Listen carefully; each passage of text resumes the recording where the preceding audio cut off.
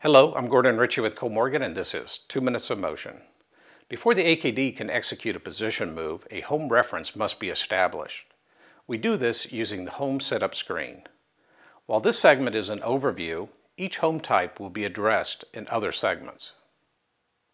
The home screen allows a user to define the method for establishing the home reference point. There are 15 different methods, with variations on each method, which will allow the homing to be as simple as using the current position to more complex home types, which will look for an input and take into account hard stops and end-of-travel limits.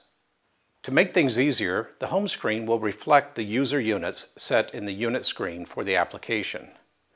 Each home type allows the position to be defined by the user, removing the need to home to a set zero position.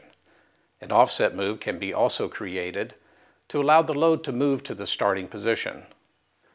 The user has complete control over the acceleration and deceleration, direction, velocity that will be used during the homing cycle. The first step in selecting the home type is to understand the application and the homing method required to establish that home reference.